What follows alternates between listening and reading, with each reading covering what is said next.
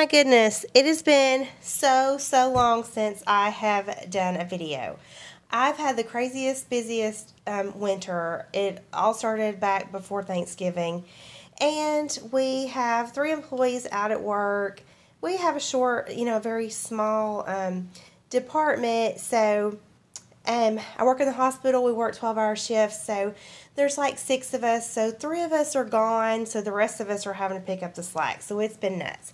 So I just, I'm finally back to do another stash busting challenge video. And so this month and the months to follow, instead of doing a specific theme, we are just choosing our own stash busting challenge. And so what I have decided to do for this month is use up my stash of fabrics from Fabric Books. So I have several of these books, that you get from, the fabric sample books. And so I have probably 3 or 4 of these that has been sitting down in my drawer for probably a few years now, and I haven't used them. So I wanted to get them out and use them. So I've been trying to come up with ideas, to incorporate those into my craft. And so this is what I've done. So this started out as a little traveler's notebook cover, and then at the last minute I decided to add some signatures and just make it a little mini journal. So what I have decided to do with this, I never make journals for myself. All of the ones that I've done have been for swaps and for gifts for people, and so I've only made 2 for myself prior to, and it has been travel journals for my Ireland trip and for my Costa Rica trip, and those are the only 2 that I've actually made for myself, except for my one little book that I used for my my odds and ends smash book type thing that I glue, my glue book, we'll call it. But that's it. So this is going to be my book, and what I am using this for is for my vintage pieces that I love that I don't want to use in my giveaway projects, like my vintage stamps and tickets and pieces that I would like to keep to look at for inspiration for later. So this is what I've made. I just used a 6x9, one of those manila envelopes, and I've sewn different pieces of fabric onto here. This is the light purple. This is actually a ribbon here. This is some ribbon that I purchased online. And then this piece. And then another little piece of lace that I purchased online. And then this I purchased from Esme's Crafty Me shop, which I love this applique. Well, it was so pretty. So I've just sort of patchworked that all in there to create this cover. And then this, of course, wraps around like that and ties over here to the side. And the way I've bound it, I've left this loop here, and I'm going to go back and make a purple bead dangle to hang from there. So I'll just give you a little look inside. This, I can't remember the name of this collection. Lavender something maybe? But, I've had this since it first came out, and I haven't done anything with it, so I decided I needed to start chopping away at that as well. So I've used a few pieces of it, and I've also cut this fabric up to make tabs for my journal, along with some lace snippets that I have in my bag of snippet pieces. And then another thing that I did for my project this month is these clips.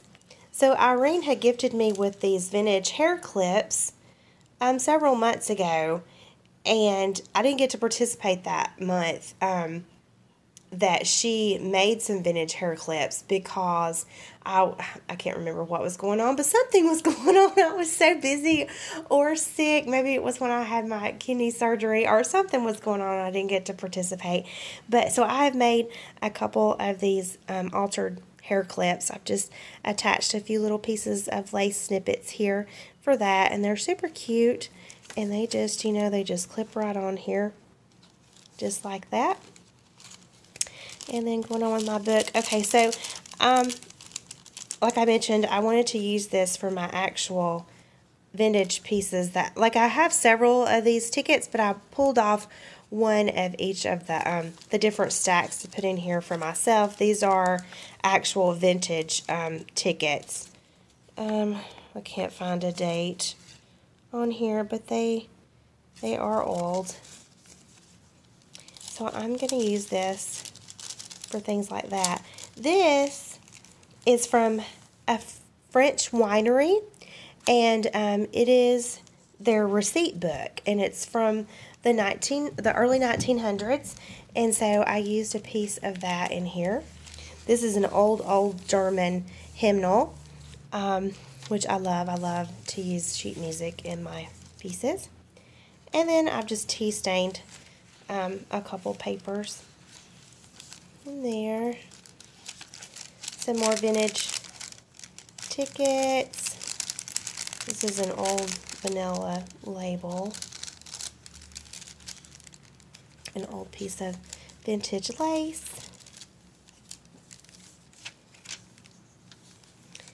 This is also a French ephemera that's very old.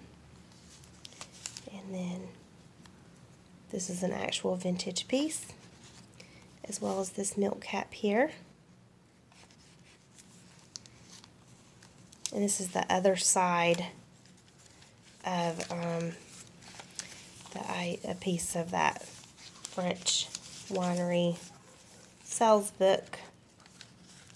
And this, okay, so Irene, for my birthday this past year, gifted me this book. Let me grab it right here so I can show you. It is called 100 Gathered Thoughts. And this is so cool. So on the bottom of each page, it has a verb, each stub. It has a little message, verbiage, you know, some sort of little quote on the bottom of each page that you can, it's perforated there, so you can pull it off and use it in your projects. And then the pages, they're like, you know, a manila type, and then this is what they look like on the top. So I love that. So thank you again, Irene. I love this.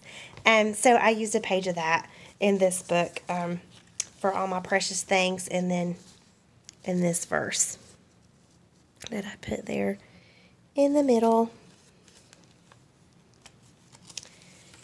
And this is going to be a little tuck spot there. Other side of that receipt.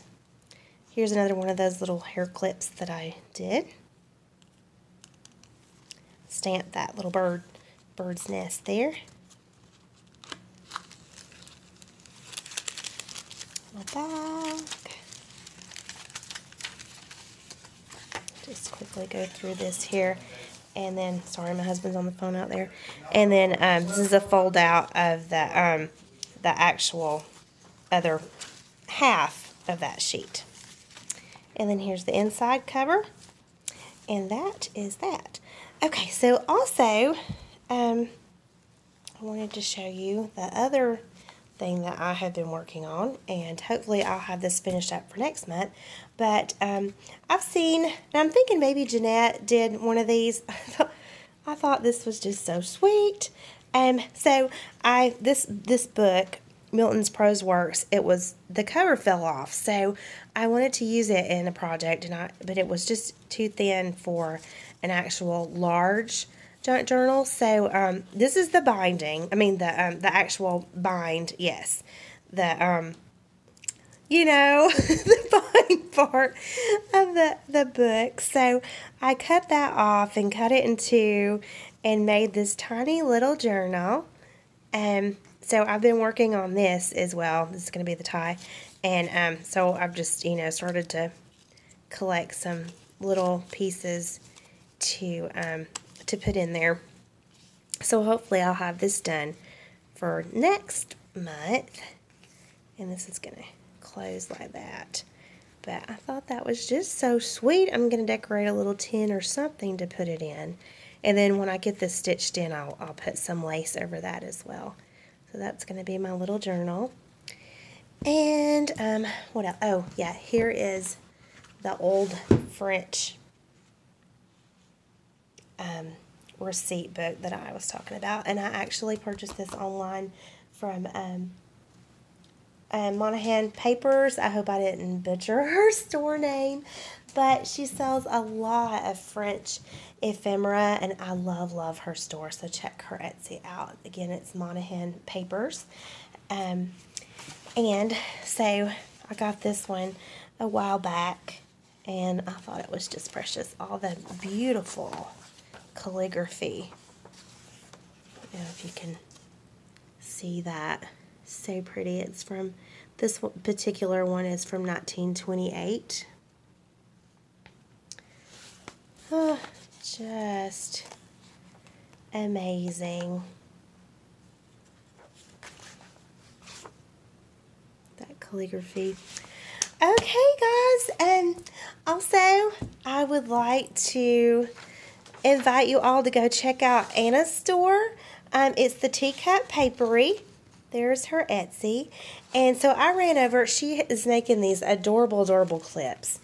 And I went over and purchased a couple of these clips for, you know, for your planner. And look how cute they are. They are so sweet. So she embroiders these with her embroidery machine. Oh my goodness, they are so cute. So please go and check out her Etsy. Also, look at this beautiful piece. I purchased this from her Etsy as well. And this vintage quilt piece, oh my goodness. You just see just so many projects with this. So go check her out. And also, go check out Anna and Irene's channel. They will be uploading their project today as well. And Christy, our friend Christy, is in London for her birthday week this week. And so we're so happy for her and been following along to see all the pictures she's posted. So, but go check out Anna at Steppers Junction and Irene at Lucia Casso at YouTube. And thanks for watching.